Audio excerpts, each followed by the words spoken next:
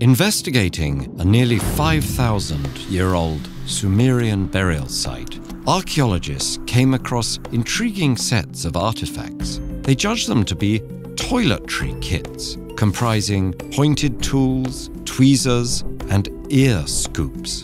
In fact, grooming paraphernalia, including earwax removal tools, have popped up in many different archaeological sites, and earwax evacuation remains a popular hygienic habit today. But what is earwax?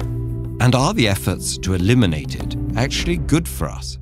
Well, to start, we're not alone in our waxy ways.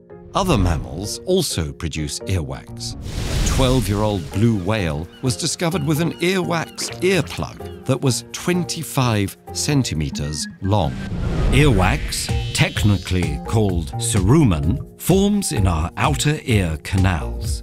There, skin cells slough off and mix with other substances, including sweat.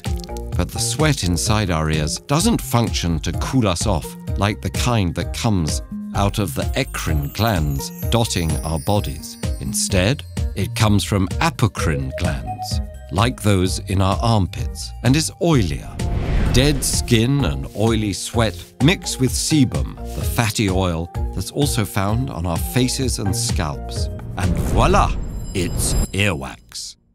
But earwax ranges in odor, color, and consistency. Some is flaky and dry, other kinds are sticky and gooey. A change in a single nucleotide on one gene determines which type you have by affecting how much fat your ear's apocrine sweat glands secrete, and the kind someone has may track with their ancestry.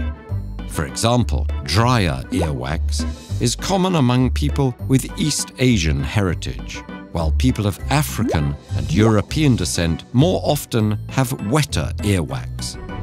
Just to get this out of the way, no human earwax, wet or dry, would make a good candle. Okay, but why have earwax at all? Well, it seems these secretions actually help keep our ears healthy. Earwax can act as a lubricator that prevents ear dryness and itchiness.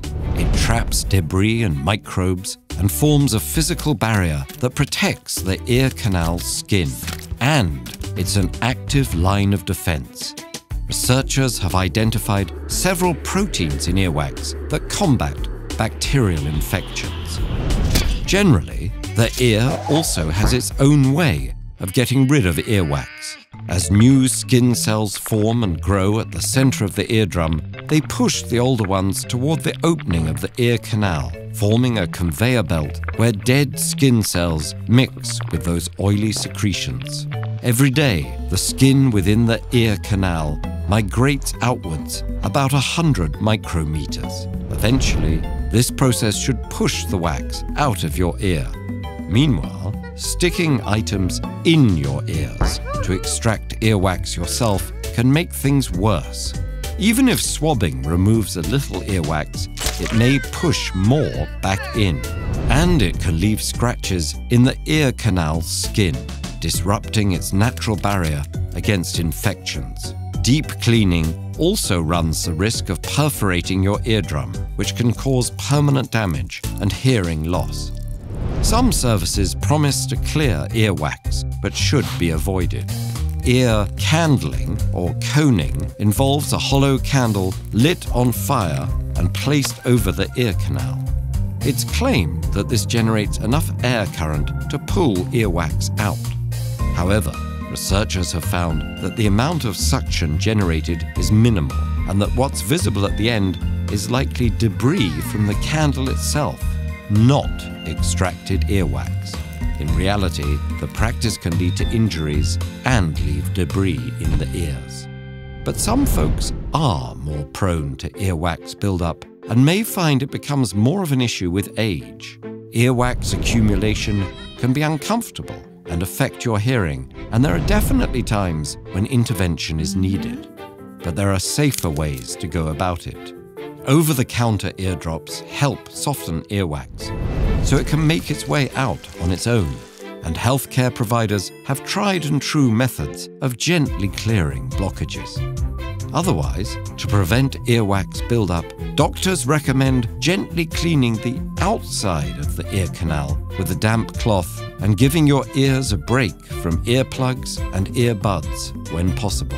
In the absence of earwax obstructions, however, it's generally best not to mess with the ways of the wax.